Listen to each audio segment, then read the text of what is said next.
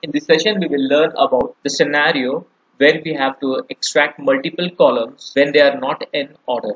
For example, I have a data set which have around 1000 columns and I want to extract the first 58 columns, then suppose 0th column, then from 50 to 100 column, then from 500 to 50 columns, so from 500 to 550, and then from 900 to 950. So I want to extract the 0th column and then from column 50th to column 100, then from column 500 till 550 and 900 till 950th. So how do we achieve this? So there is a workaround which I will show here. So it's a very simple process. We will first what we will do. We will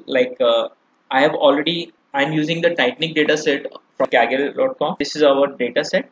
I will just show a small examples based on this data set, and then you can use it based on your requirement. So suppose in this data set I will extract the train data set, and then I'll extract the 0th column, then from column 3 to 6, then from column 9 till 14. First of all, I'll check how many columns is present in my data set. Okay, there are total how many? 12 columns. So I'll give from 9 till 12. Now, so in order to extract the first column, what I'll give? Feature 1 is equals to df.iloc, comma 0. Feature 1 is equals to df.iloc. I want to extract from 3rd till 6th, right? So I will write 3:7 dot values, and then I'll get feature 3 is equals to df.iloc colon comma, then I'll give 9 till 13. Okay, dot. I'll execute all these three. Okay, so what is my feature? Feature contains the first column, then feature 2 contains it's in an object. So if we execute this, so we have this this column, and if we execute this feature 3, we have the the tickets and the NAN we'll give df.info. So we have tickets, fare, cabin, and embark. So if you also want to get the embark column, yeah, fare, it is picking up the fare, cabin, and embark. Okay, all these three columns. Now what we'll do, we'll convert this into a data frame.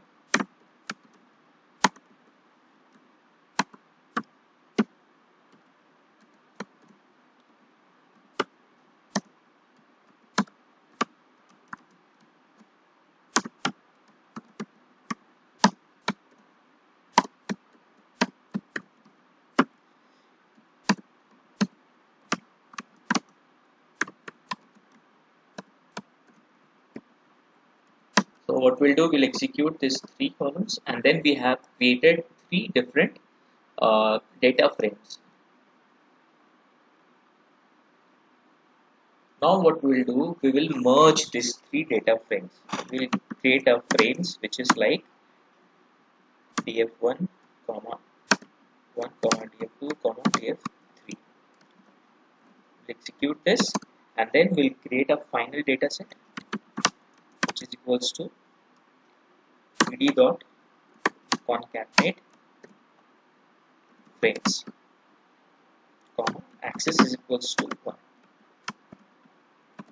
Okay, if you open this data set now, you have the first column, then whatever column we see, the first column, the first data set, then the 0 and the 4 columns which we have taken from the second data set, and the 3 columns which we have taken from the third data set. So this is how you can extract the column, multiple columns which are not in sequence, like we are not sure. So in this case, 0th will be the same. For this we have to give from 50 till 101, and in this case from 500 to 550 we have to give here from 500 till 551, and the fourth feature 4 we will create, and you will give 900 till 951, and then your 4 features will be created. You have to create the 4 data frame and you merge it.